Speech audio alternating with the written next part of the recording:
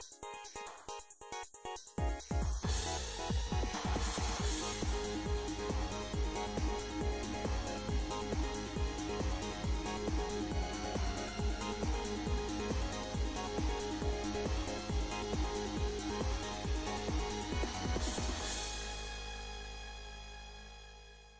welcome to Wilson's World. Today I'm going to talk a little bit about the Dreamcast. Not just a Dreamcast, but actually a very, very good mod. Now, the Dreamcast was a great system. It had a lot of great games. These are just the ones in my collection. But, you know, these games were on proprietary media called GD-ROMs. They were actually like a high-dense CD, and they had to have a special laser to actually play the dense area, and then also it could also play the regular CD area of these discs. Now, the Dreamcast is very well built, but it does have an issue. If you use it and play a lot, what's probably going to fail on it is the GD-ROM laser. Now, this is a problem because since it's proprietary, you can't just swap out or go find it easily, or you actually can't find it at all. You'll have to replace the entire unit from another Dreamcast. Some people have tried to do some hacks where they convert like PC CD-ROMs or DVD-ROMs to work with the Dreamcast, but it doesn't work well. It's kind of flaky and it's not a good long-term solution. So the best solution really is to actually get rid of the GD-ROM. Now, there's a Russian guy named Mnemo, and he makes a board that replaces the entire GD-ROM board and lets you use a thumb drive. Now, I kept the housing of a GD-ROM because for thermal reasons, which I'll explain in a little bit. But yeah, there's actually no components in here. It's empty. Instead, what's taken its place is a thumb drive. Now, this thumb drive is 128 gigs and it holds pretty much every Dreamcast game I want. The only thing is, it's best if it's a USB 2.0 thumb drive, and when you format it, you have to format it as FAT32 with a 64K cluster size. That way you won't run into any issues. Now, this board basically, like I said, replaces the entire GD-ROM, and the Dreamcast itself is pretty well built and very modular. So this is one of the easiest mods I've done. There's really only two things to do, which is take out the original GD-ROM board and basically screw in Mnemo's board to that metal plate, which I'll show you in a second.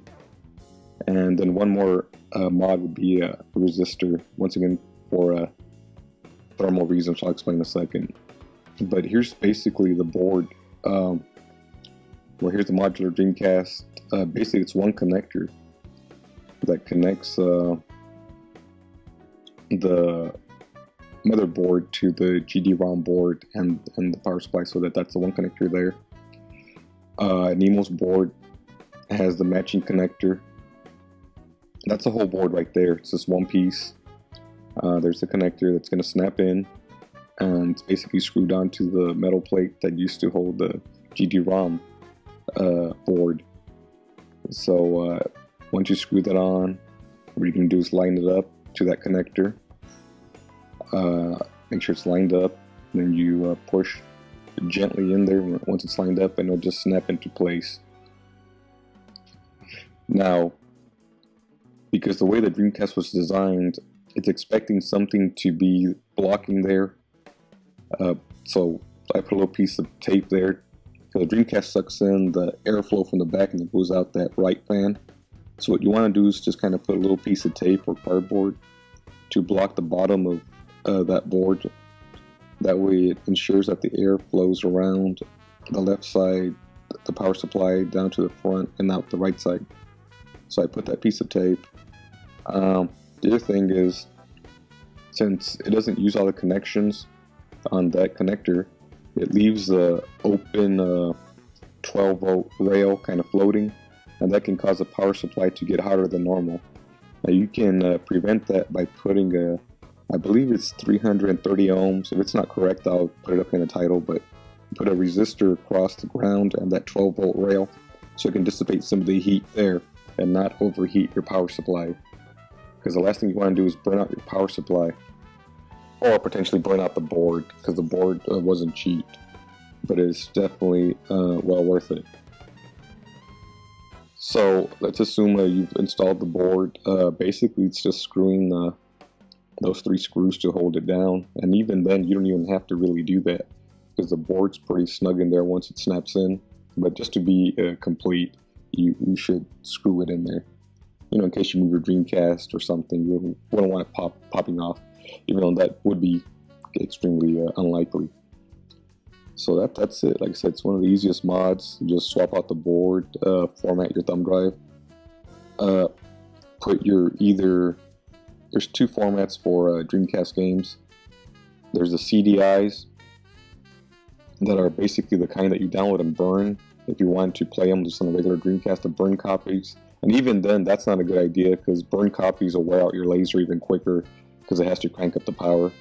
And the other format are the GDIs, which are pretty much one-for-one dumps of actual Dreamcast games. So those are the ones that you want to get, and Mnemo's mod will run both of them. So here's just basically a little demonstration. Like you said, that file format looks very crude, but once you boot up the games, they run great. And if anything, they actually run a little bit better, because even though the thumb drive is only USB 2.0, it still loads a little bit faster than the GD-ROMs. Now there's some other mods where you can boot the games off of like an SD card using the serial port on the Dreamcast, but that's extremely slow and a lot of games really don't work well. There's also, I think, another board that just emulates the GD-ROM. I think that one's called the GD-EMU, but that one has a lot of limitations. It doesn't have a UI. Somebody eventually wrote one, but this UI and all this is done by one guy, Mnemo. So if there's any issues, he responds. If there's any issues with any games, but right now I believe it has like 100% compatibility. But if there were any issues, people have emailed him, and he's updated the firmware within a day or so. So this will always be current. You know, like I say, he doesn't communicate a lot, but he is a sharp guy and knows what he's doing. Now, he is slow to communicate, so if you do want to get one of these, you have to email him. It'll take a month for him to respond. He will respond, and then you pay him by PayPal, and then it'll take about another month for him to get you the unit, because it is coming from Russia. Now, right here, I'm showing just what is this, SNK versus Capcom. One of these games that right now it's kind of overpriced on the market, but you can download either GDI or CDI and give it a test run and decide if you really want to buy it for your collection. Like I said, this thing isn't for piracy, it's for convenience and for you to test out some games. It is region free, so it will let you play games from other regions. Like here, this was a Europe only release that I'm playing on here. But this is just a quick video to get you familiar with the USB-GDROM, if you're not familiar with it, by Mnemo, and show you that it does work, and basically letting you know that he is reliable and he will send it to you. You just need to be patient. Thanks, like and subscribe.